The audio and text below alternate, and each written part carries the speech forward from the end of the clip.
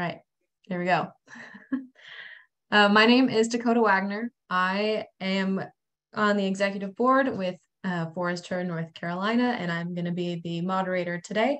So I just wanted to welcome everybody, and we're going to get started here. Going to go over a couple logistical things, go over the agenda, pass it over to Bob to go over some housekeeping, and then we'll get it kicked off. Bob, do you want to go ahead and talk about housekeeping? Just real quick, folks, if you'll keep your mics muted unless you're called upon to ask a question or something like that. As you do get questions, though, through the presentation today, if you'll type those into the chat, we will track those to make sure that they get asked by the presenters. I do know there'll be time at the end of today's webinar for further questions and discussion. If you're having troubles with Zoom or something, feel free to put that in chat also, and I will do my best to try to chat with you to resolve any of those issues that you might be having. With that, I'll turn it back over to you. Great. Thanks, Bob. All righty. So we've got a great lineup today. The topic of today's workshop is taking action, where to start. And we're going to start off by doing a quick review. From our last workshop, we had a goal sharing activity, and then we have a couple of presentations and a couple of interactive opportunities for everybody. The first presentation will be setting conservation goals for your land with John Isenhour from North Carolina Wildlife Resources Commission. And then our next presentation will be steps to managing your land for conservation with Dakota Paris, North Carolina Forest Service. And I will say this is the first time I've ever been in the same room, quote unquote, with another Dakota. So it's pretty exciting for me. And then we'll have another activity and a brief wrap up and a couple announcements, and then we'll have time for discussion. And so with that, I'll just jump right on into it. So during our last virtual workshop, we ended with the question, share a management goal for your land. And we had a lot of different great answers, and I wanted to share some of them today to get us started thinking about the first presentation. So the first presentation is going to be talking about how to set an attainable management goal and what that looks like. And so some of the previous responses that we had heard were remove invasive plants, plant natives, keep my woodlands healthy, improve wildlife habitat, increase understory habitat, increase biodiversity, create pollinator habitat, increase bobwhite, turkey, whippoorwill, giant swallowtail butterfly populations, and decrease deer and rodent populations. And I think that might have been, you hear this? Yep, that was it. Oh. And then just as a reminder, folks, to please keep your microphones muted. We are in meeting format today. And so while our presenters are presenting and telling their great information, just to give them the full floor so everybody can hear everything they have to say. So yeah, these are the goals that some folks talked about during our last workshop, and they're all good goals, but some of them could be improved or written in a way that are more attainable and can be achieved and I can't think of the word, but make you less sad if you don't achieve them. So that's what I have to share right now, and I'll pass it on to our first presenter of today. So John, if you want to, I can stop my screen share and the floor is yours.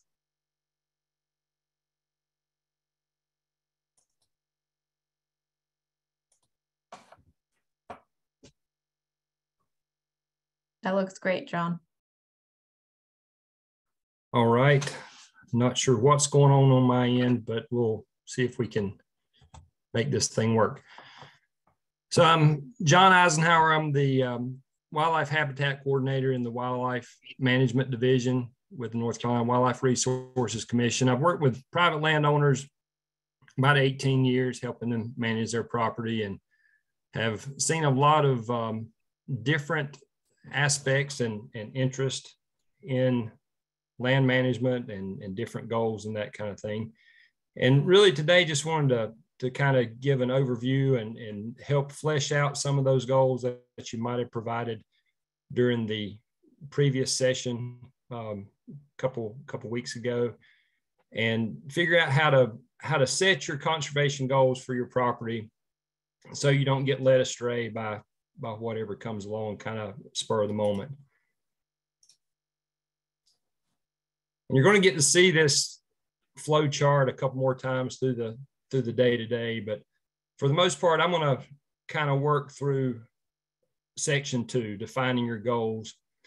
And goals are very important. They're they set your destination. They define what you really want to accomplish on your property. And certainly the more you know about your land, the better and more specific goals you can define. And it is kind of an ongoing process. As you learn more about your land, your goals might refine and change. So it is an ongoing process. And some of the things that we'll talk about today might be a little more in-depth or a little more specific than some of you might be ready to commit to. But at the same time, it is a good process to be thinking about as you set where you want your property management to shape your property.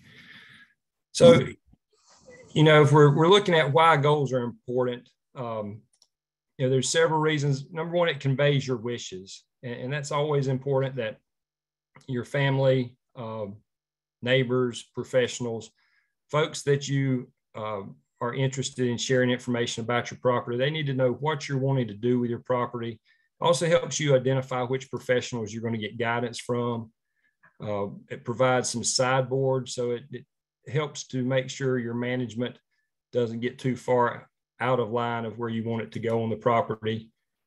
You can evaluate guidance based on your goals. So you can look at the information you get in a management plan and evaluate whether it's helping you get to where you want to be with your property. Measure results. That's something that a lot of times we don't think about. We think about where we're going, but how are we going to know when we get there? So you can measure results based on your goals. And it really helps you be more satisfied with the land ownership experience and how you manage your property. And one other big thing that's important, and I've seen it in my family as well as multiple other family units that I've worked with, is that oftentimes if you have good, well-defined goals for your property, it really stops some of that family feuding that can happen as one person tries to influence, whether it be a sibling, a child that wants to have a little more influence on property, especially during land transfer. That can be a big thing, where having goals can help to make that process go a little bit smoother. And a lot of what we're going to talk about today can be found in the Woodland Landowner Notes, Management by Objectives. This is an old PDF version. It's been updated and online. If we take a look at the fine print, if you will, you can see that goals are a statement of desires for the outcome of future conditions, or what do you want to happen on your property. Look a little more, it says goals are typically broad and open-ended, and they need to be the true reflection of what you want out of your property. And I think what I'm going to talk about today is probably going to be a little more specific and get to a little more specific goals than this publication talks about. But there again, knowing that it's just defining your objectives for the property, what you want to do, what you want to see on your property, how you want it to be shaped by management.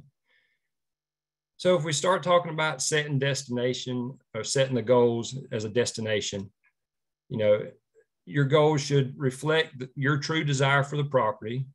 It should be achievable based on real world situations, your abilities, limitations, and resources. It should be specific enough to be evaluated. And we'll talk a little more about that after a while. Avoid phrases that are open for interpretation. The more specific you can be, the better. And it's okay to have multiple goals for the same piece of property. And goals could actually be stand specific. So the bottomland hardwoods on your property might have a different goal than the upland pine forest. That's all right. So as you're defining and developing your goals, you should consider your interest, especially financial needs. You know, a lot of times we work with landowners and, you know, we're not working in a financial vacuum. You have to really take the real world cost of land ownership and land management and land investment into consideration. Family situations, oftentimes family dynamics can really impact land management goals. Proximity to the land. Is it somewhere that you visit on a weekly basis, a daily basis? Maybe you don't visit your property, but a time or two a year, if that much. That's going to certainly come into effect and come into impact your goals for the property. Your abilities, available resources that you have, whether that be equipment, whether that be financial resources you're willing to invest in the property. And then other features that are unique to you. We all have different conservation and land ethics, and a lot of times we have unique feelings about land management that we need to incorporate into our goals. So there again, we should think of it as a destination, and you know, with any destination, the more specific you can be, the better. And there again, as a land manager and also as a professional helping folks develop management plans and implement practices, I want that landowner to be happy at the end of the day, whether that's something that I can help them with or whether another natural resource professional is a better fit. And the more specific the goals, the better you can get the input that you need for your management, as well as the management will be implemented in a way that you prefer it to be. So if we're talking about destinations, you know, if I use the term my hometown, that's vague to just about everybody on this meeting today. We could get a little more specific, and I could give you Richfield. And, you know, that might be a good way to define my hometown until you start thinking about how many Richfields there are across the country. And, you know, this is one of the big things that some of the more broad goals that are set and defined, it doesn't always get you where you want to be. And I think assistance from a professional that has experience managing land, and also you be getting more involved with your land management and becoming more familiar with your land can certainly help get a better destination in place for your management. So, you know, we can narrow it down to Richfield, North Carolina. That's where I was born and raised. But, you know, the more specific, the better. For instance, if we're looking at this piece of property, we might use a local term for this piece that's called Ritchie's Lake. There again, only a few people are going to know what that means. So you want to veer away from words that are open for interpretation, phrases that are open for interpretation. Let's try to get as specific as possible. So, you know, we might actually say this is tax parcel, using the tax parcel number to identify where we want to go or what our goals are. And I think that's okay, but it's not universally accepted. You know, if you just throw a tax parcel number out at somebody, everybody's not going to understand that like they would an address. So trying to keep your goals specific, clear, understandable for a lot of different folks are going to help you better manage your property and better define that goal. So as we start talking about a more specific or a better goal, you know, you can kind of fill in as much information on this list as possible. You know, what do you want to accomplish on your property? Why do you want this to happen on your property? Where do you want it to happen? Who will implement this? How will the activity be implemented? And that somewhat hinges on an objective, but I think it's still important. If you know how the activity will be implemented, certainly include that in your goals. And then how and when will you evaluate the goal or consider it implemented? When are you going to know that you've reached your goal for the property or for that stand? So developing a goal. As you've already seen, Dakota showed you some of the answers that we had during the last session. And certainly a lot of things there that explain what you want on your property. And I think as we work through and make something a little more specific, we'll pick one or two of these. If these are your goals that you put up last session, I apologize. But, you know, one was to reduce high deer populations. And, you know, that's a pretty easy goal. Boom. You know, done. We've reduced the deer population. Have we done what's needed on that tract of land to meet the landowner's objective? Why do you want the deer herd reduced? What's the impact that you're wanting to correct because of high deer populations? So fleshing this goal out a little more would certainly help a professional give you more guidance, would help come up with a better plan to implement and get the results that you want on your property. Another one was to create good areas for feeding wildlife. And, you know, there again, that one's pretty easy. We can set up a feeder, set up a wonderful place to feed our wildlife. So bam, you know, is that successful though? Is that what's meant whenever you're wanting to create good areas for feeding wildlife? Again, the more specific that you can be, the better we can provide guidance and help to get you the activities on your property that you wish and desire.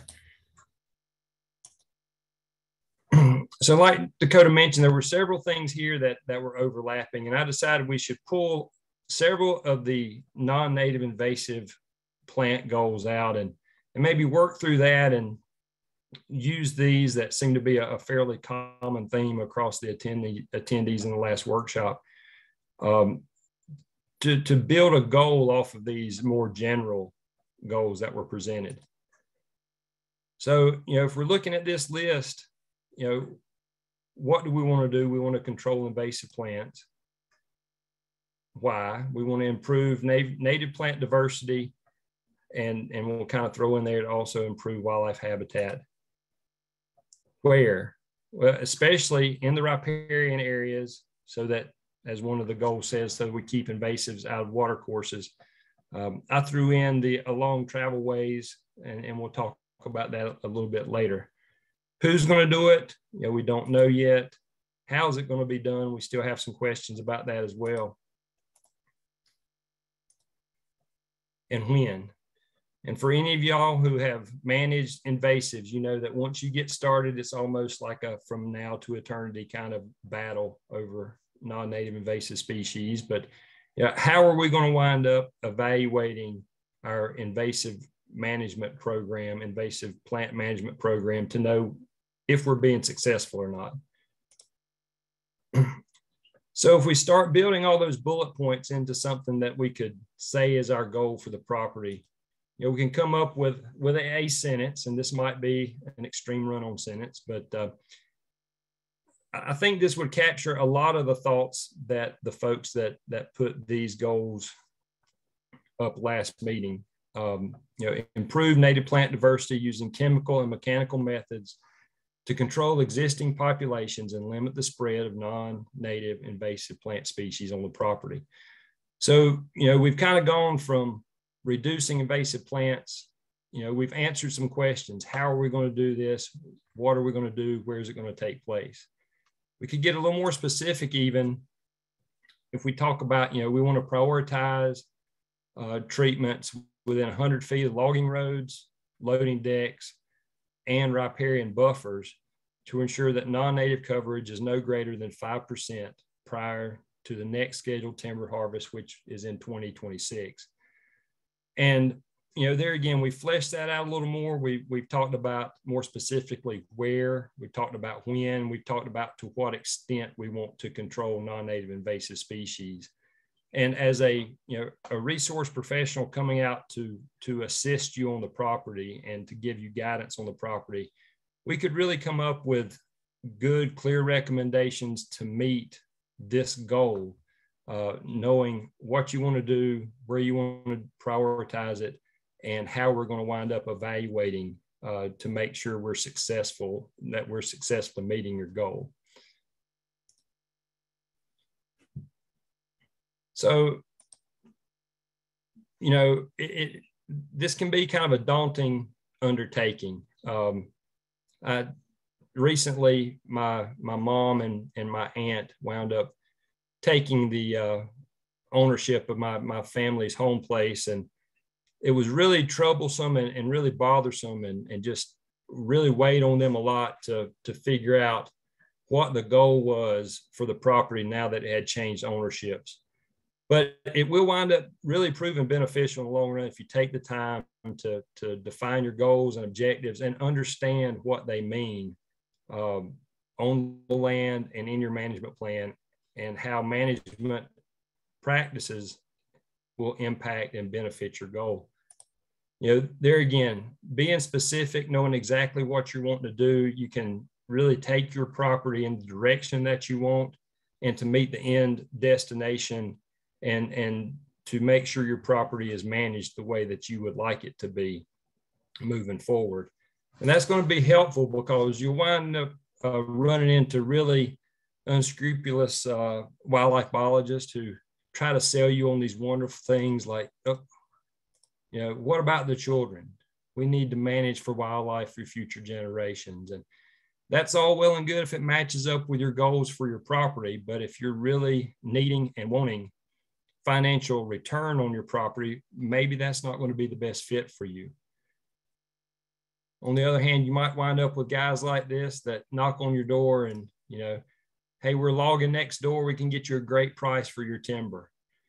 There again, if it matches up with your goal, that might be all right, very cautiously all right. Certainly would seek some additional professional input if you were going to have some logging done on your property.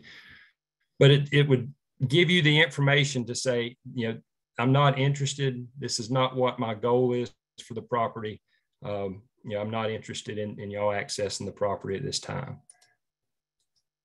So there again, strong goals will certainly help you feel more confident in your land management decisions, thinking about that long-term desire for the property, knowing that you've thought it through and that your goal addresses some of the challenges, such as what equipment you have, what resources you have. It takes into consideration what abilities you may or may not have. It's going to give you a lot more confidence and a lot more understanding of how management is going to help you on your property over time. So to kind of wrap up, this is my contact information. But I think more importantly, you know, it's kind of bad if I talk to you about how to set goals for your property and don't share some of my goals for my property. This is a piece of property that my wife and I purchased a couple years ago. And you know, these were the goals that we kind of set as we were looking for property and whenever we decided if this was a tract that we were interested in. And you know, first and foremost, we want to establish a primary residence that's going to wind up with peace and solitude. And of course, peace and solitude means a little something different to everybody, but we feel like we've maybe found it there. You know, we're going to utilize active management techniques, including prescribed burning, herbicide application, mechanical treatments, supplemental plantings, with an end, you know, with the end objective or goal for the property is to enhance wildlife, beneficial insect habitat, increase native plant diversity, and control non-native species. And then, let me see if I can get back here on our other screen.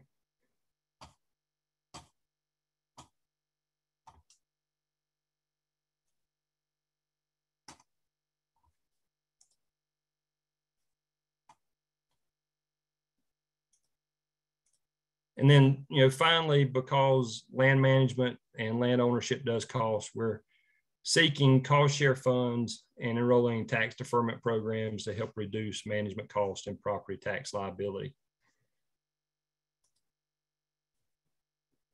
And with that, Dakota, I think I'm finished with my portion and look forward to hearing how things work out through the rest of this flow chart. Thank you very much. Great, thank you, John. And we did have a question come in through the chat box a minute. We have some time to answer a couple of questions right now. This first one is from Amy, who says that they are very new to this first session that they've attended. So welcome, Amy. And they're wondering, is there a minimum property size that these guidelines are applicable for? Well, I think, as far as minimum property size, you would certainly want to adjust your goals according, but you could really take this and use it, whether this be your backyard, even a window box realistically. What do you want to do on this acreage, whether it be an acre backyard that you want to enhance, for native pollinators or songbird habitat. I don't think that it really has a minimum. You do have to realistically adjust your goals. Reestablishing a population of quail in a 1 acre backyard is not realistic, but certainly you can go through this process for any tract that you might have. Great, thanks, John. Are there any other questions out there about setting goals for your land?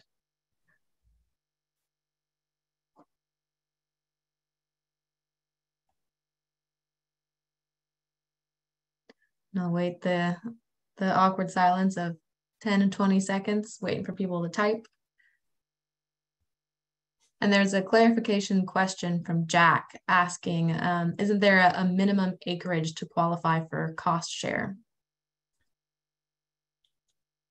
For some programs, there are minimum acreage requirements. Some of the programs require that you have a forest management plan or some kind of management plan developed by a resource professional. So it really is going to vary from program to program.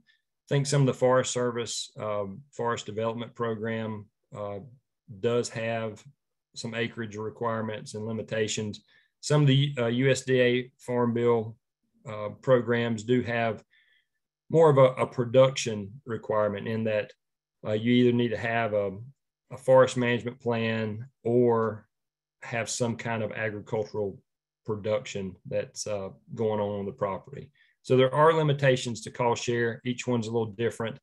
I always try to reinforce that good cost share contracts usually start with a strong management plan that I think Dakota is going to discuss moving forward here.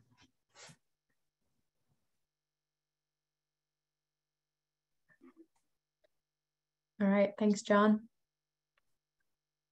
And if folks have questions that they want to ask later as well, we'll be having some additional time for questions and discussion after our couple other activities and presentation. I'll give another opportunity for someone to ask a burning question if they have it. And if not, we will move on to our next activity. All right. So we can move on to our next activity. And John, actually, if you wouldn't mind just keeping your screen shared on that slide, that's kind of what we're going to be doing this next activity. And it's going to be a quick poll just to see where everybody's at on this flow chart. And I will launch the poll in a moment, but just wanted to share again what these steps are. Number one is getting to know your land and then defining your goals and then contacting the appropriate conservation professionals and then getting a management plan written and then reviewing your management plan with professionals. And then that one kind of splinters off. And then if you're unclear on how the plan meets your goals, you kind of go back and review. But then you can move on if you understand it, and then you identify actionable practices. And then the 7th is create a personalized calendar. Number 8 is get financial assistance if needed. Number 9, implement practices or hire a contractor if a contractor is needed. And then number 10 is enjoy the fruits of your efforts. And then I will say that we can go back again to get to know your land and define your goals because landscapes and forests are always changing. So I will get that poll launched. Okay, great. So you should see a screen that just popped up in front of you. If you're on a desktop or a laptop, it should have popped up. If you're on a tablet or a phone, it probably also popped up, but I'm not sure. And if you're having issues, please feel free to message or chat Bob, and we'll give a little bit of time for people to answer this. Awesome. Yeah, it's looking great. We're getting a lot of people answering. We have, all right, looks like we've got about 26 people participating in this poll right now. So I'll leave it up for a little bit longer. We'll give it maybe 20 more seconds for you to determine where you're at in this flow chart. And then I'll share out the results with everybody. All right, more people are participating. That's awesome. We're about 67% of people, 2/3 of everyone.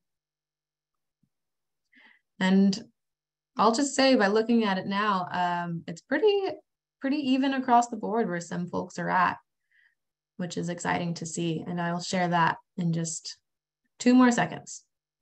All right, 3, 2, 1. I'm ending the poll and I'm going to share results. So everyone should be able to see that, and I'll read them out loud as well. So, where are you on the path from getting to know your land to enjoying the fruits of your efforts? We had about 16% of people saying getting to know your land, which is great. That's always a really fun and exciting step. Next, 25% of people said that they are working on defining their goals. It's also a fun step. 9% of folks said that they are contacting a conservation professional. That one's fun, but can also be hard and sometimes frustrating if you can't find someone that you're looking for. 6% of people said they're getting a written management plan. And then another 6% said that you're reviewing your management plan with a professional. 13% said identifying actionable practices. 3% creating a personalized calendar. No one is currently getting financial assistance. And then 22% of folks are implementing the practices, which is really exciting. And I'm curious about what practices people are implementing. So if you actually want to share a little bit about any details in some of those, I would love to see it in the chat box if you're willing to share. And then we've got nobody answering yet, enjoying the fruits of your efforts. So hopefully soon people can get out there and enjoy some of the goals that you've been working towards. All right, so I will stop sharing those results. And we will move on to the next part in our agenda, which is going to be the presentation from Dakota Paris and steps to managing your land for conservation. So John, I think you can stop sharing your screen now. Thank you so much. And then Dakota Paris can start sharing her screen.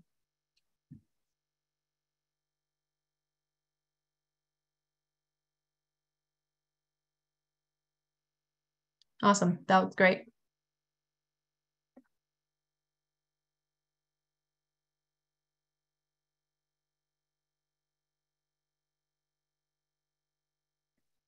You might be muted though, because I'm not hearing any sound.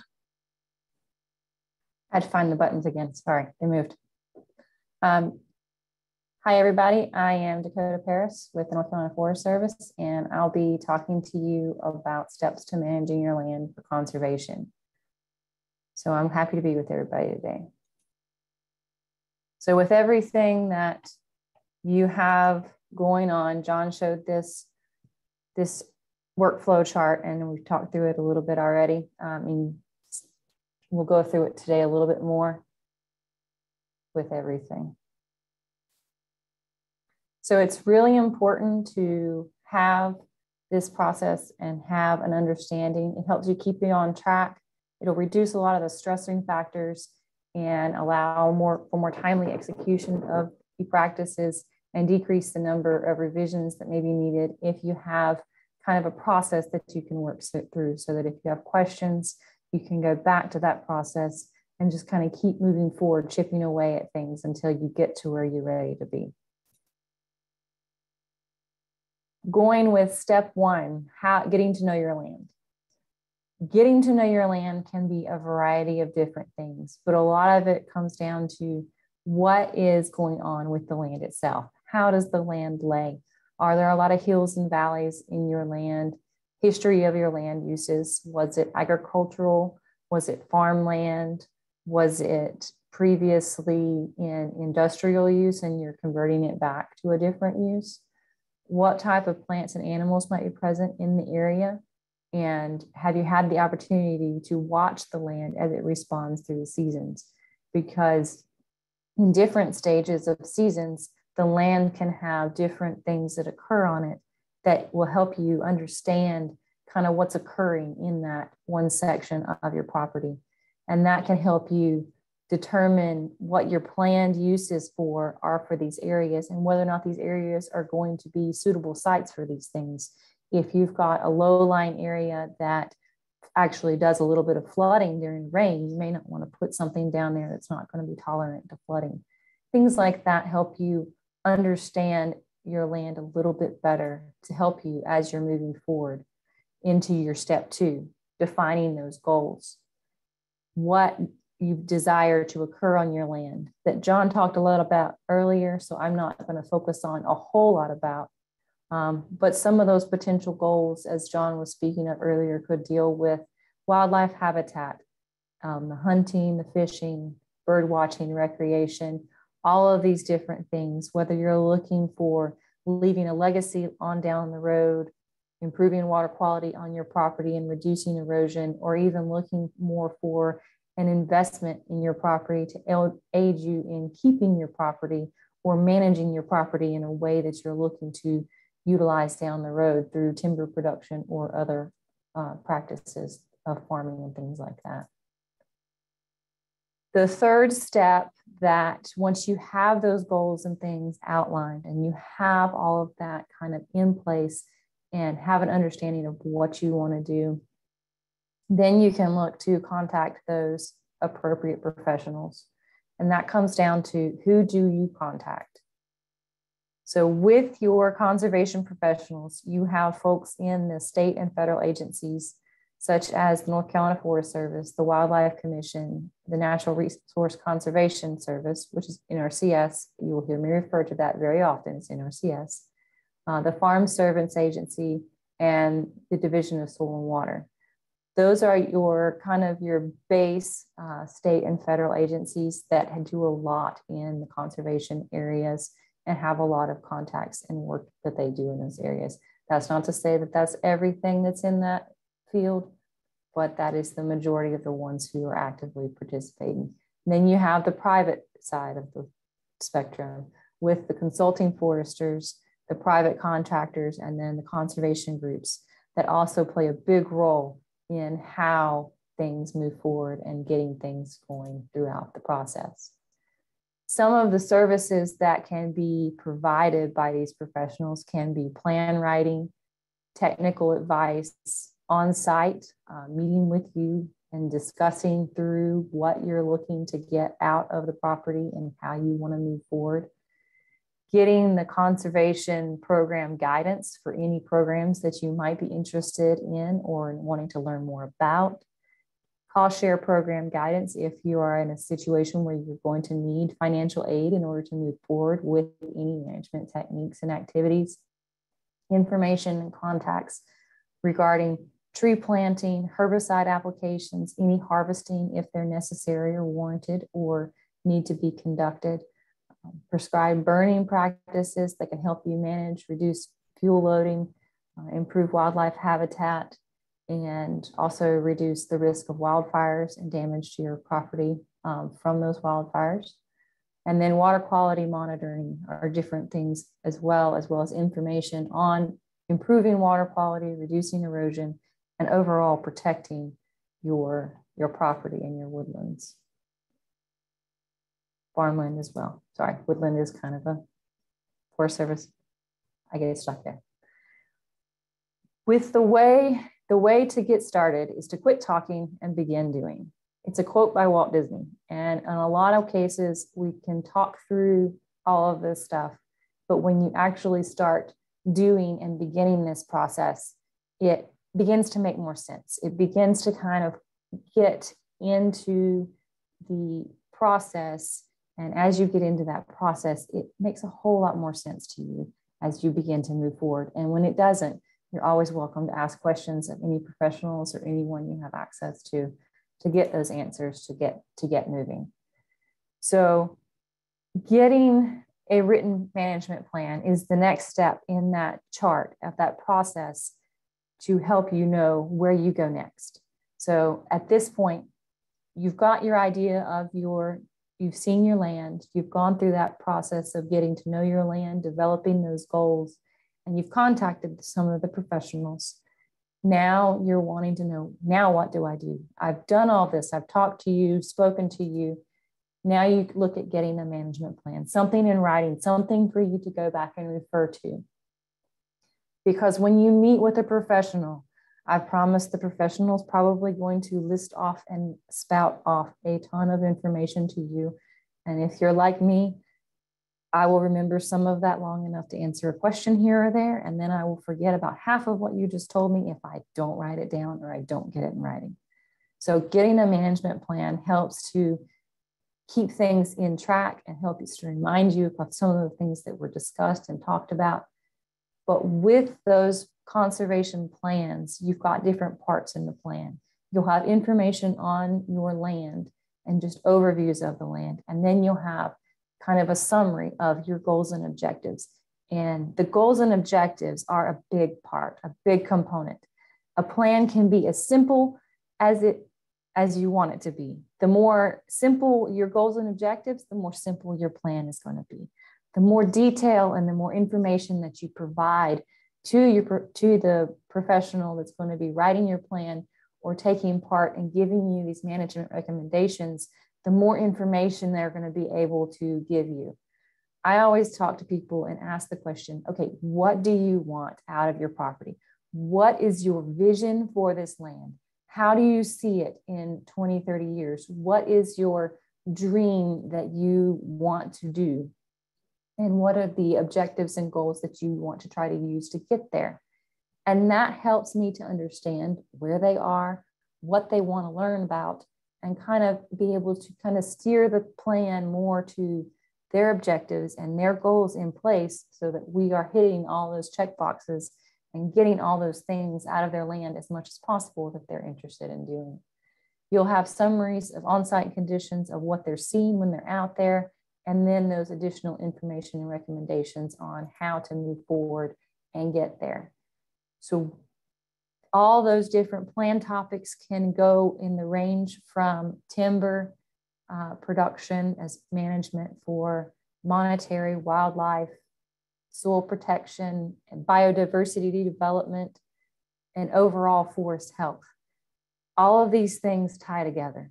So even if your management objective is only wildlife, well, in wildlife, a lot of times you also benefit the soil and the water and the timber to some degree. And when you're managing for timber, you will still benefit your fish and your wildlife to some degree. But each one of these components and plan topics is going to benefit on how much information you as the landowner are providing to that service professional that they can turn around and give back more specific information. Whether you're looking to have more recreation on the property, such as walking trails, bird watching, just general aesthetics of you just like to be able to go out and enjoy the peace and tranquility of your property. If there are any threatened and endangered species on the track that you, even if you know about them, if you don't, and you're interested in learning more about them, that can be something that can also be discussed, as well as fire management use and the different benefits and the things that it can be done to work forward with your property. You've also got different historic sites that could be talked about in a plan. and then additional things such as the carbon cycle, and then estate planning on how to hold on to your property and how to look at passing it along down the line for generations to come. And again, all of this is dependent upon how much information the landowner provides to the professional that is trying to generate and compose and compile this plan. And you'll have different people that you will have different pieces of this plan from. So it's not always a one-stop shop. So from my side of the world with the Forest Service, you would get a lot more on the timber side of things. And then if you were to want additional information on wildlife, you would go to someone like Mr. Isenhour and get in with the Wildlife Commission and get one of their biologists to help you along the way. So there's different professionals that have different niches that will be able to benefit you more along the way as you move forward. But these are just some of the topics that they can cover. Once you receive that plan, it's good to go and make sure that you're looking over the plan and see, what does this mean? When you're reviewing with management professionals, what does this mean? This is your time to ask for clarification. This is the time when you need to make sure you've read through the plan that has been presented to you and that you've looked at all aspects of what they're trying to see. And then you ask questions. If there's anything you're unsure about, now's the time to ask. You can still ask later too, but at this point, when you're in the beginning stages and you just received it, there's time to go through and kind of adjust things. If there's something that doesn't exactly adhere to what you're looking for, or you don't understand how to get to that next part, this is the time to communicate with that professional and go ahead and make those revisions as needed. And remember, this is a living document. Any plan that is generated is going to morph and change over time. You can have goals associated with what you want to do, but the actual management may change over time because your goals may also change or adjust over time as well. So this is something that can be continually updated and worked through. So anytime you get to a point where you're confused, you don't understand something, ask questions. I always tell people there's no such thing as a stupid question. The only one is the one that you never asked. Because if you don't know, you don't know. You can't know until you actually ask and receive the answer. So it's great to ask questions. Questions are a great thing to have. The next step would be to identify your action items. What can you actually do? So actionable things are things that you can physically do. So any herbicide treatments to control any invasive species, that's an actual on the ground item that can be done. Harvesting of timber, whether it's of age, has disease infestation and needs to be reset in order to revive the stand and the forest ecosystem, that may be something, that's also something that can be done. A burn is something that's an action that can actually be done. Soil stabilization to reduce erosion and to protect the integrity of the water quality of the area is something that you can work on, as well as planting trees to restabilize, or even planting native grasses and wildflowers and just different things. Any of those things are things that you can physically go out there and get your hands dirty and get done. That's something that you can do. So that is also associated with getting through your maintenance practices. So bush hogging a field or an access. If you've got grasses in an area to stabilize your roadways and you're looking to bush hog those areas, and additional meetings with professionals, all of those are things that you can get done and things that you'll be able to do going forward. Once you've figured out and identified all those pieces, you're going to look to create that management calendar, that understanding of when do I get things done? When do I do these things? And a management timeline can be a calendar and timeline can be as simple as lining out, okay, in the spring of 2022, I met with the professionals and I got my management plan and I discussed some options. Well, then maybe going on down the line, say in this example, for this particular one. In the fall of 22, one of the recommendations was to conduct a herbicide spray. Well, fall would be the time that that would need to be done, because it's going to be one of those time periods that you may get some of the best uptake by those certain invasive species. And then going forward on down the line, another action item would have been planting a field in shortleaf pine and then open fields in native grasses and forbs, getting those things kind of established and trying to get things along the line. Then going down to one of the next actions may be thinning in 2040, thinning those shortleaf pines, and then going through the selective harvest and then finalizing with the updating of your plan in 2050. This is a generic idea, but the basic goal is to get things in order and to figure out when those times need to be occurring, so that you can kind of have those reminders throughout the years and the times coming up. So when spring rolls around, you have the understanding that now's the time when I'm going to need to be doing this practice, or I'm getting ready to have to this summer, this needs to be done. So I need to go ahead and make sure I've got the contacts in place so that I can keep that ball rolling. Because the earlier you contact people and you keep things moving, the better off you are. If you're wanting to do a lot of work in the spring, you can't wait until that spring in order to let somebody know that you want to do the work. You really need to go ahead and establish that you want to get this thing done in the fall of the year before, so that you can begin lining up the people that are going to do the work or the resources needed in order to complete that work, so that you have everything in place.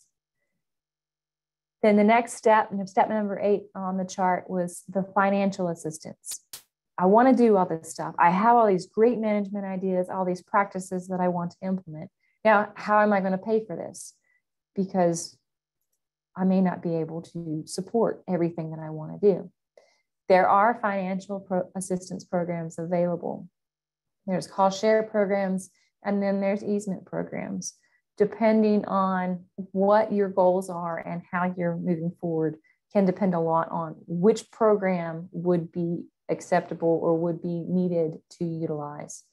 Some of the resources that can give you more information on these programs, the Forest Service has programs that help with tree planting and can help with site preparation for tree planting, as well as prescribed burning and different intermediate management activities, such as pre-commercial thinning and different things that might need to be done on some of the forested land. And then those programs are something that kind of help you with those practices. But you've also got programs through the NRCS offices where they also have some cost share program availabilities and easement programs through the programs that they have, such as the EQIP program and the carbon sequestration program, different things that can help with those different activities that you're looking to do. The NRCS office actually has a big program called EQIP that has a lot of practices that will cover a wide variety of implementation throughout an entire property, going from assisting with invasive species control to establishing water points to keep livestock out of streams and waterways to decrease erosion issues there, and to help maintain cleaner water areas, as well as information on different things that can be done throughout the entire process. They have a ton, like pages and pages of stuff that they can give information for. So they're a good resource. The Wildlife Commission has a lot of conservation programs that they assist people with getting into, or giving them guidance to help get them to those programs. And there's different levels of programs and cost shares, where there's cost shares where you're just getting a one-time assistance. And then there's easement programs where you can get a longer term assistance, but there are also restrictions that come with each of these cost shares and easements, in that you need to make sure that you're reading the fine print and that you're asking questions, because there's limitations on acreages and timetables. With any program that you get into, you want to make sure that you're not beginning a practice before you've received approval from that department or agency on your approval, so that you make sure that you're not jeopardizing any funding that you are willing to get or have the potential to receive. So you want to make sure you have those things in place. But with the easements can last anywhere from, some of them are 10-year easements, some of them are, I believe, 15 and 20-year easements. And then there's also lifetime easements. So make sure you understand what you are getting into before you sign the dotted line and you get into these programs, because while they are there to help you and assist you, you also need to make sure that you understand what you are signing and what you are signing up for. But anytime you have questions on these programs, you can talk with the professionals in this industry that work in the field. Soil and water offices can give answers on a lot of the conservation programs. Farm Service Agency has programs that they run. And then you can ask questions of the Wildlife Division and the North Carolina Forest Service and the NRCS office. We all know a bit about each person's program and can give you a little bit more information. And if we can't get you answers, we can point you to the person that can. So feel free to ask questions, and these are the different areas that you can go.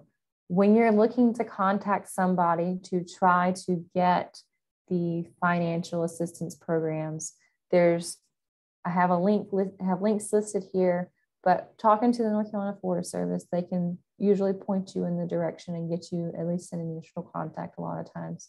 The NRCS office, contacting your local NRCS office is a good way to get a lot of information on these programs. And then your local Farm Service Agency, the FSA offices, they are a good way to get a lot more of this information as well. And then the Soil and Water Division, they have the information, and then the Wildlife Resource Commission. So we all have the information available, but looking to contact, see who's local in your area, look to find the office in your area. If you can talk to somebody in person, great. If not, try to get up with them by email or phone and see if you can get some more information on some of the programs that they have available and what can benefit you. So there's different levels and different ways to get through that.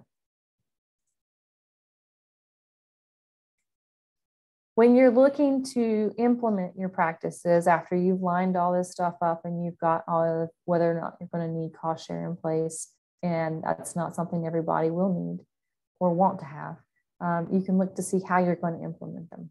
Do you have to do it all yourself? No, you don't have to. There are contractors out there who can do some of this work for you. They will be able to come out on your property and do some of the more physical labor that you may or may not wish to do. They can do some of the spraying and the harvesting, of course, as well as any kind of invasive species control. There are contractors out there that can do that for you. The best way to find them is to talk to some of those agency contacts and plan writers that are generating these plans, because they often have lists of people that they have either worked with or that they have either seen in the industry doing some of these activities that they're recommending. There are also lists of providers that will, for the forestry side, have on the North Carolina Forest Service website specific to each county that they are involved in that are maintained by the North Carolina Forest Service.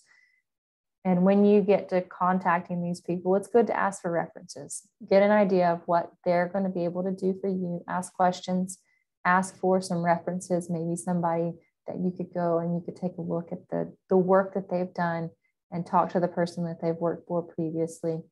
As with anything, you want to make sure that you're getting what you paid for, and asking questions and asking for references is a good way to do that. So when you have questions or you're struggling to find somebody, talk to your contacts, talk to your plan writer, whoever you've been working with, and ask them, okay, you've recommended that I establish these native warm season grasses. Now, where can I get this? Or is there anyone that can plant these plugs for me, or do I need to do it myself? You want me to see about, you're talking about reestablishing a timber stand in this open field and converting it into a forest. And how do I get the trees for that? How can I get them planted? Who's going to be doing the planting? Those people and those contact names and information can be provided in list format for you to go through and kind of look to see who's going to be able to work best for you. And looking for supplies and equipment, how do you find it? Again, it's asking the questions of the people who are doing it. Some of the agency contacts will have lists and information on who is doing some of these practices and who has the items that might be available for rent, depending on what you are looking to do. Local farm supply stores will sometimes have some of the supplies that you may need when you're looking at herbicides for invasive species control, even some of the equipment such as the sprayers and things along those lines that you might be able to utilize. They have all of the stuff on chainsaws and weed eaters with blades that you'd be able to utilize in some of your management techniques. When you're looking to get seed and seedlings, looking to local nurseries. Whether if you're looking for trees, you're going to probably be looking at more of typically a state nursery if you're doing a widespread planting, such as acres and acres and acres of land. And those can be gotten through either the contractor who is doing the planting on your property, or you can buy them directly from nurseries yourselves. North Carolina Forest Service has a nursery, the state of Virginia has a nursery, Tennessee, and then I believe Weyerhaeuser also has a nursery, but they usually sell directly to the tree planters most of the time. When you're looking to get seed, to direct seed and sow, I know that there's online sources for your seed that you can get. The North Carolina Botanical Garden has a good source for some of that, but also the Wildlife Commission sometimes has lists of seed sources that they have utilized in the past, or they know of a few contacts. Whenever you're looking to get trees and seed, please, please, please, please, please ensure that you're getting native plants and seed, because you don't want to be accidentally introducing on your property an invasive species that in 30 years or even 4 years or less, you will be silently under your breath, mumbling and cursing yourself for introducing onto your site. So please, please, please make sure that you are utilizing only native seed and native plants for whatever you're putting into your property. And once you've gone through all of that, you've done the majority of the hard work. You can take a step back and say, look what I did. I have accomplished this goal that I set out to do, utilizing this process that we've kind of gone through. And it's one of these things, when you get stuck, you can go back to this and say, okay, where am I here? And I can go to the next step.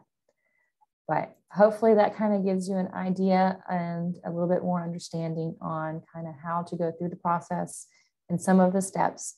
And as always, if you have any questions, feel free to reach out.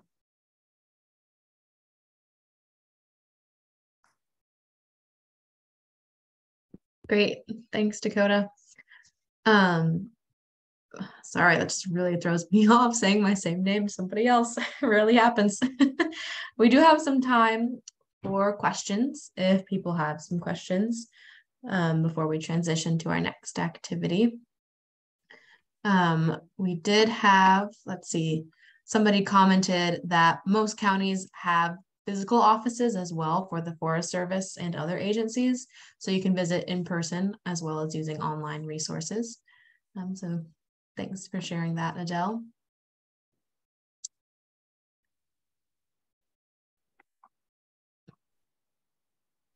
Yeah, any other questions?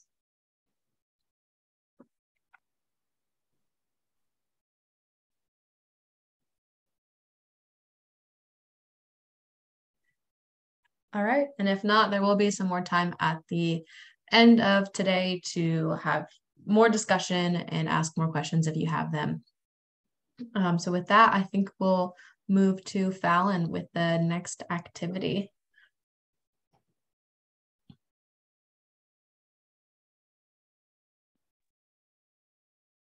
Hey everybody. So next, I know you got some amazing information about all the steps that you may or may not have gone through so far or plan to go through about land management. Now I want to shake it up a little bit with another small interactive activity, especially after everybody has seen John Isenhour's amazing talk about coming up with really good, specific, actionable goals. So if you were here at the last workshop, we did have a short activity that we've shown the results of when we asked people what to just name a goal for their land. So given John's presentation about coming up with a good goal, if you attended the last workshop, here's another shot to hone your goals. And if you weren't at that last workshop, then here's an opportunity to try a first crack at really honing an excellent high quality goal. Doesn't have to be perfect, but practice makes perfect. So in the chat, I shared a web link. If you've attended these workshops in the past, you might be familiar with the Linowit platform that we're using. But basically, you will click on that link. It's linowit.com/users/FONs, etc.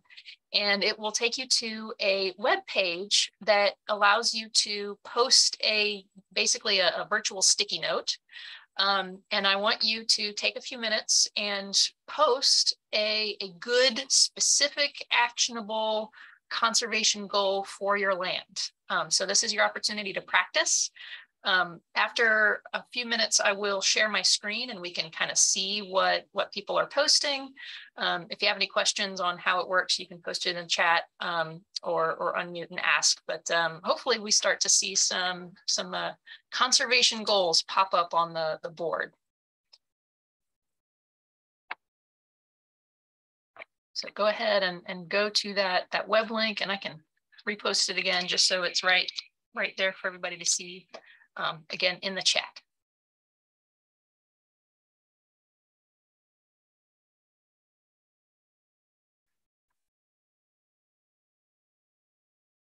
All right, I'm starting to see a couple pop up. Awesome, awesome.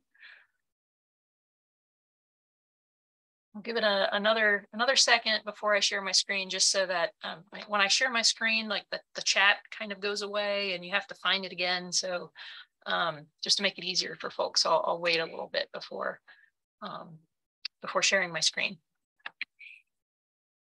I'm seeing more words per goal, which is awesome, kind of following John's example of trying to be as specific as possible, and the details in your goal can make it more actionable.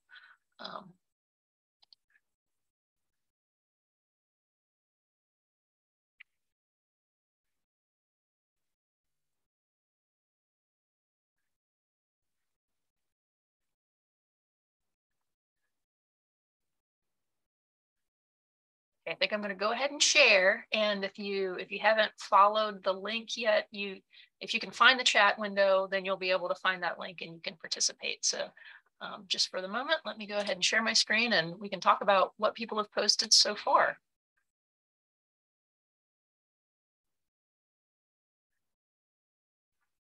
Okay, so looks like we've got what is this? What's seven goals so far that people have posted. Let me move this over. Oh, okay. And I see this nice long one on the left here. Let's see. My goal is to remove the invasives along my fence line. Very specific, includes a location. Awesome. Herbicide and mechanical. Okay, so including the methods to actually accomplish the goal, and work with neighbors to reduce invasives. I love adding that human component into it because sometimes that's easy to forget about, but it can be a really important way to amplify your effort, right? If you're not just working alone, but also working in tandem with the people nearby. That's great. Let's see, we've got increased quail and turkey populations with controlled burns. Awesome. So specific method to accomplish that, and seeding for grasses and forbs. Great. Okay, that's perfect. And I'm going to just kind of move these around so I can read them. Let's see, find a local resource to help come up with a land management plan. Awesome. For our land before building our home. I love that. Okay, so definitely having a good solid plan before you start building can prevent you from being in a situation where you've already done all the building and you're like, oh man, if only I had done XYZ sooner beforehand, this would be so much easier. So excellent goal there. Let's see, replace old fields and grassy areas with wildlife friendly trees and plants. Might be able to add something like identify the plants, like explore the species that are already there to see which ones might be good to stay, which ones might be beneficial, and which ones might be invasive or need to be replaced. Let's see, eradicate tree of Evan. Pretty short, but you know, maybe can include like in what locations, with what methods. Let's see here. Thin out the canopy so the critters and plants on the ground will get the sunlight needed to thrive. That's another one that's like a good start. Might want to add like location specific, or there are priority areas that you want to focus that on, and then maybe start thinking about what types of activities will accomplish that. Let's see, hire woods to remove invasive plants, thin the canopy, make paths for walking. Would like it to be a kind of educational forest. Ooh, okay. I can see a goal that involves doing education can be very specific and very detailed in terms of making connections with local schools or local conservation organizations to find people to take onto your property, or come up with a plan to connect a network to find people to bring on to your property to teach, or find teachers to teach about your property. So that's a really cool one, and there's a lot of room for detail in that one. And Dakota, I want you to keep me on task, because I'll keep going until somebody says, okay, we're time to move on to the next section. Yeah, sounds good. I think we are a little bit started ahead of time, so I think you've got time. Yeah, I see a lot more awesome things. Mm-hmm. And you don't have to just post one. You can keep posting sticky notes as long as you want. So if you come up with, and you can edit ones that you've already written. So if you want to tweak it while we're talking, you're welcome to do that. Let's see, which one have I not talked about so far? And I love people are continuing to add them. Ooh, the loblolly pine, blue one, did you talk about that one already? Is it the blue one? Harvest loblolly pines while keeping the longleaf pines. Ooh, okay. Replant with longleaf followed by herbicide treatments for 6 to 8 months after harvest. Very specific, love it. And since some of us here, some of the presenters are more familiar with what looks like an excellent goal, or have any suggestions for improving some of the ones listed here, John Isenhour, you're welcome to pipe up and comment about any of these if you see something that jumps out at you.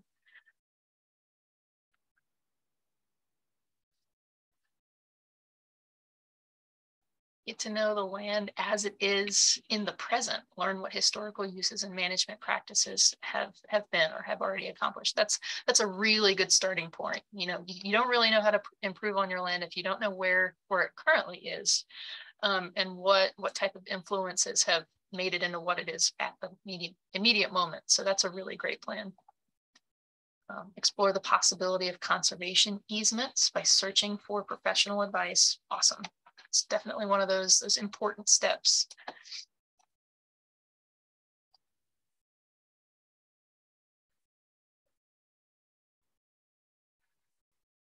And I'm not sure if it's been said so far, but I want to sort of make sure that you guys definitely know, you know, just like your management plan and your goals can change in a broader context, the specificity of your goals can always be improved. It's kind of this iterative process that, you know, just because you do it once doesn't mean that you're completely done. So there's always opportunities to revisit a goal that you've already come up with and see, how can I make it better? How can I make it more specific? How can I make it more detailed? So that it is easier to actually accomplish. Plant 5 acres of native wildflower meadow. All right, good, specific. And you could add to that, research seed suppliers that, provide the native plant mixes that I'm looking for. That can be sort of an addition tacked on to that. And then of course, like before you plant native wildflowers, you might have to do site prep. So plan the steps of the site prep, including herbicide treatments or whatever other treatments to get the land where it needs to be before you're ready to plant. I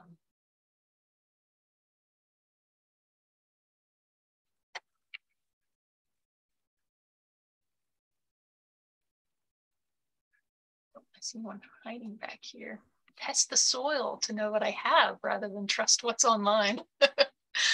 Yeah, well, depending on the online source, it could be a very, very good source of information, but also you never know 100% until you test the soil. So that's a great action item, definitely.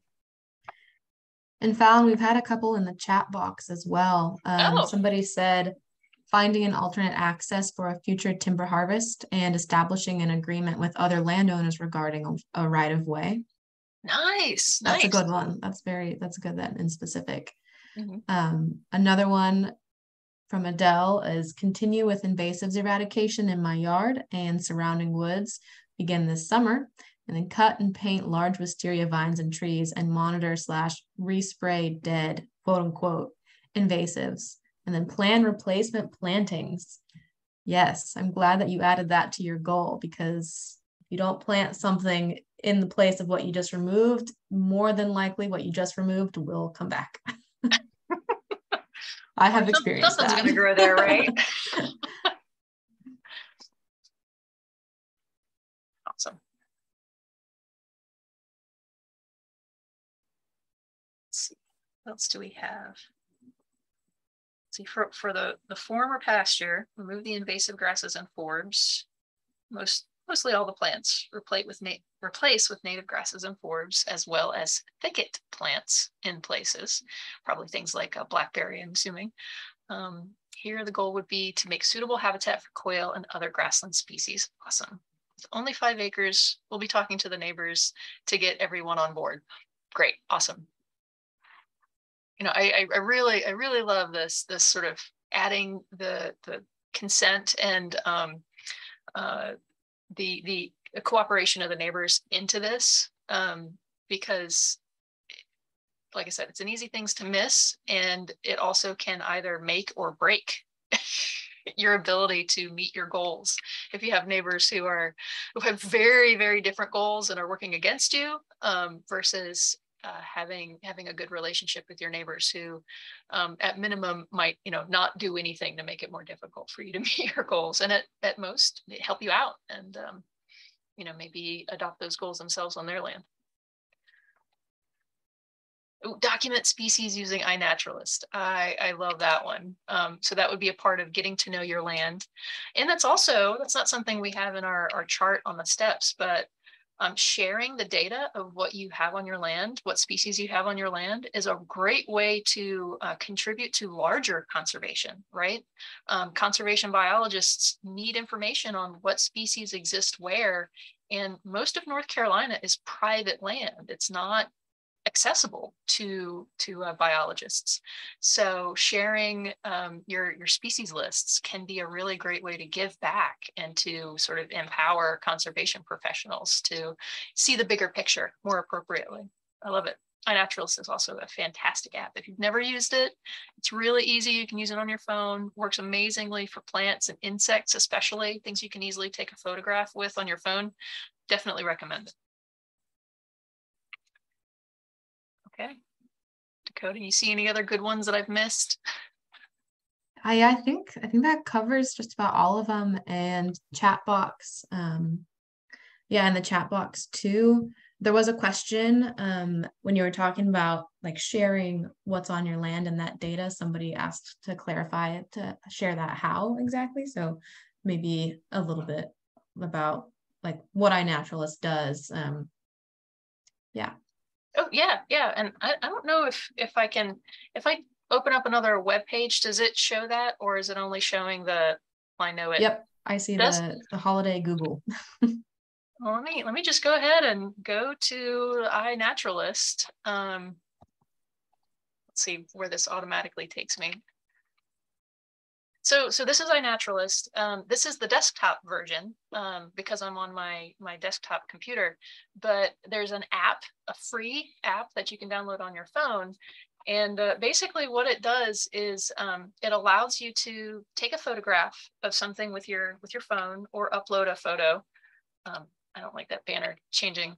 And you can either identify what that living thing is, and this works for all living things. So you can identify like mushrooms or birds or plants, mammals, fish, anything that you can get a good photograph of. And like I said, you can either identify it yourself if you know what it is, and that goes into the world, that data point that's accessible to researchers to see, oh, hey, like this species was found in this spot.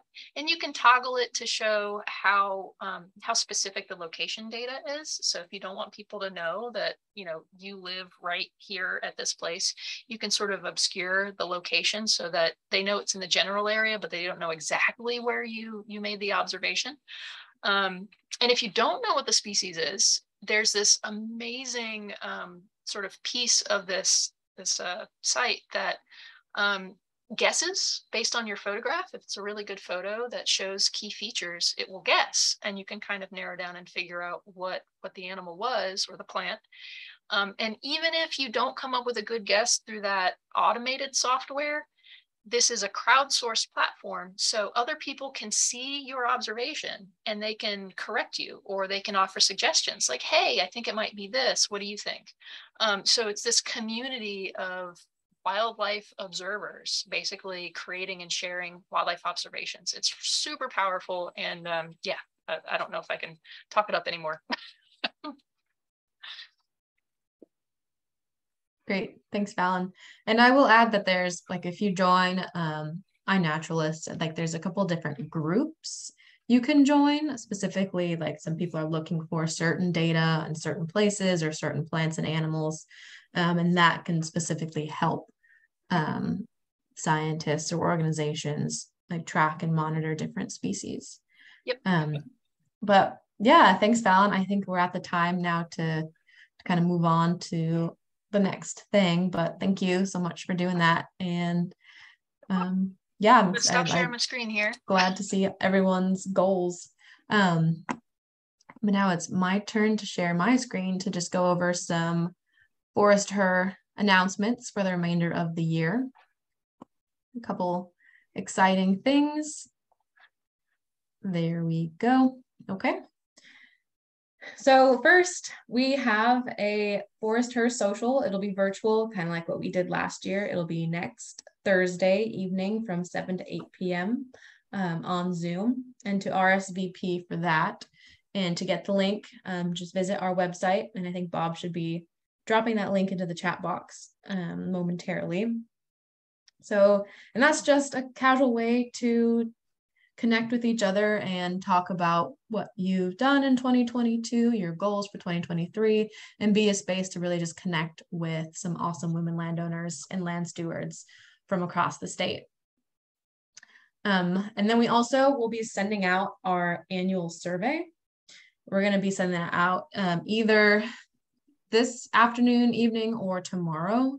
And we ask that you please fill it out. It's similar to what we sent out last year, just asking about reviewing kind of the whole year of program we've done, and then a few other questions about what you hope from Forest Her and things like that. And I will note that this is different than today's evaluation that will be also put into the chat. And then I also wanted to note there'll be more information about this announcement too, but we will have an open landowner position on the executive board in 2023. We have Karen Plaster has been our landowner on the board for the past, pretty much since the beginning in like 2019. And she has been super awesome. And I love Karen and sad to see her go, but we're going to be having an opportunity for another landowner to join us. So if you're interested, please feel free to reach out to me. I can put my email in the chat box, or to Forest Her in general. You can contact us via our website. So feel free to reach out for that. that's the announcements that I have for y'all. And I think we're going to go into more discussion and question time if folks have discussion or question. Yeah, a question for Bob and Fallon or other folks. Would you like me to leave this shared screen up, or I can take this down and we can kind of have a more face-to-face with everybody else discussion time? I think you could take your screen down, and I think folks would love to see our faces. Awesome.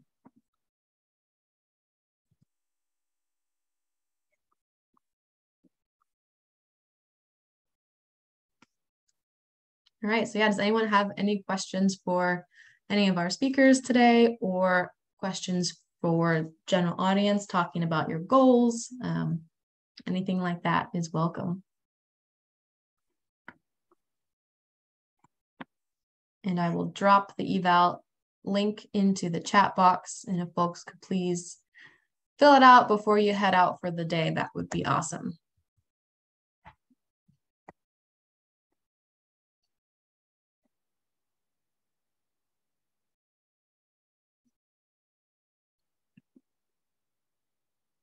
I wonder if we've addressed all the questions that people posted earlier, like during John and Dakota's presentation. I think there was some chatter going back and forth, and I think there were some answers posted, but there might be an opportunity to go into more detail. I say this not having anything in front of me. Let me.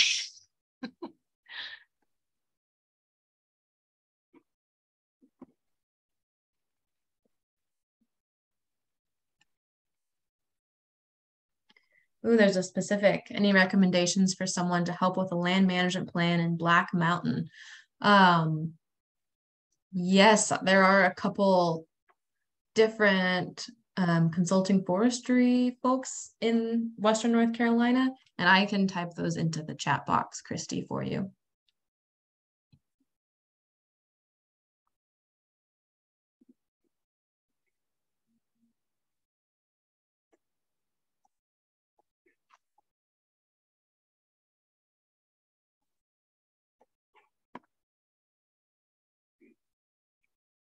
So folks, while you think of questions and having information put into the box, this webinar was recorded and will be available on Forest Her's website soon.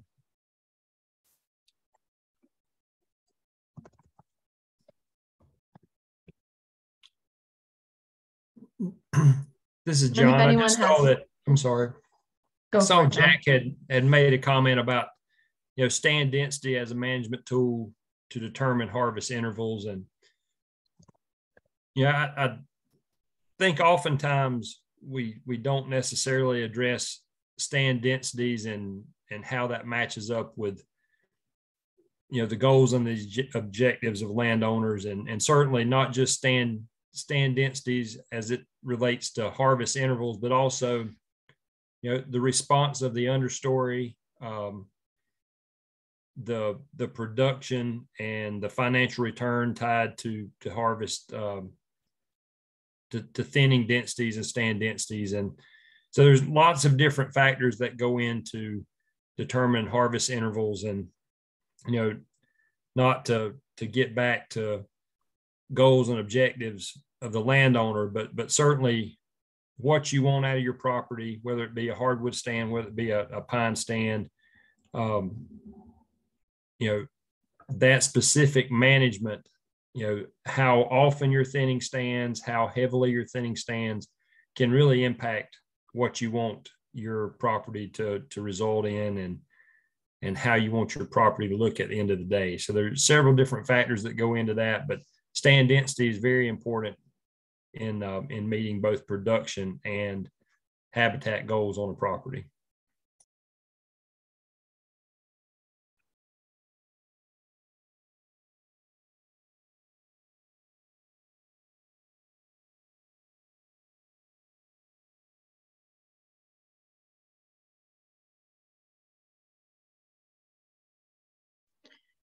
All righty. Well, let's see. Oh, there's a chat coming in. A couple questions from Amy about specific resources for what to think about or learn before building on raw land. And then she asked specific resources for assistance and how to approach and coordinate efforts with neighbors and community.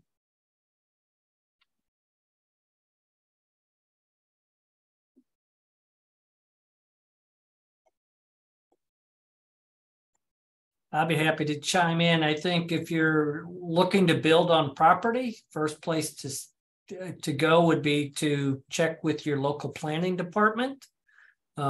Oftentimes there are different requirements for building on a property than things like harvesting timber from a forestry perspective. So really one of the first places you should probably reach out to is your local planning department to see what your local community has for regulations.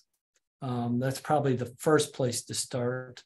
You can also reach out to your local cooperative extension office, and they can connect you with folks at the university that might be able to provide you more guidance related to developing your property. And that planning department would be at like the county level or potentially municipal level, right? Yeah, so depending on if you're within your a local municipality. So for example, if you were here in Wake County and your property fell under the jurisdiction of the town of Cary, you would go to the Cary Planning Department. If you were just in the county, you would go to the Wake County Planning Department. Thanks, Bob. Yep. No stupid questions, right?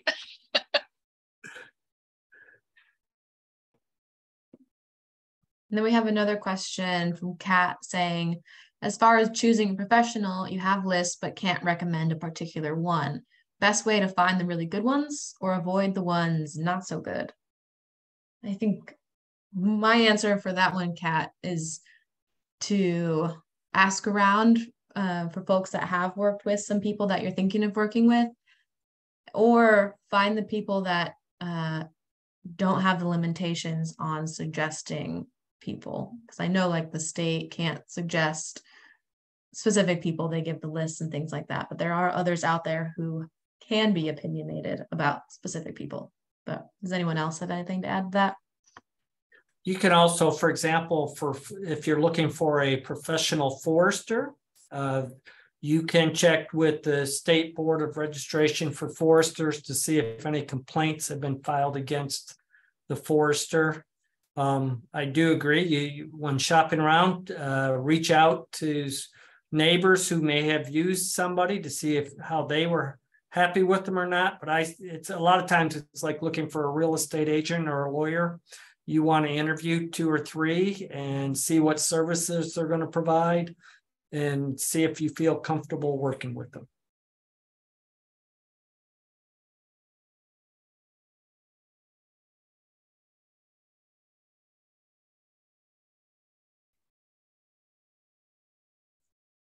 All right, any other questions or comments?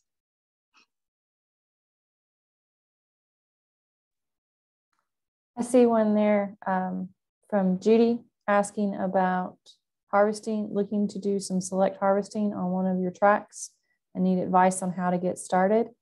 If you wanted to get started on doing that, I would encourage you to try to contact a local Forest Service office, and they can help get you in contact with some folks and some consultant foresters in your area that may be able to help you through that process. So if you can go on the North Carolina Forest Service website, you can look up your local county office and get in touch with those individuals, and they can begin steering you toward the people that can help you get that harvesting underway.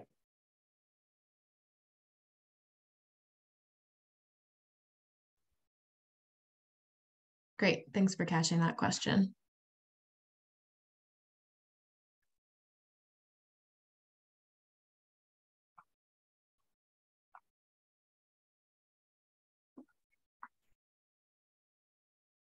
All right. Anything else from anybody? Because if not, then I think we'll hopefully see you at the social next week. Remember to register for that online. And then if we won't see you next week, we'll see you next year. And thanks for all of our speakers today for giving some great information and spending your time with us this afternoon. And Kat, the recording will be posted on the Forest Her YouTube page, or you can also find them all on our website as well.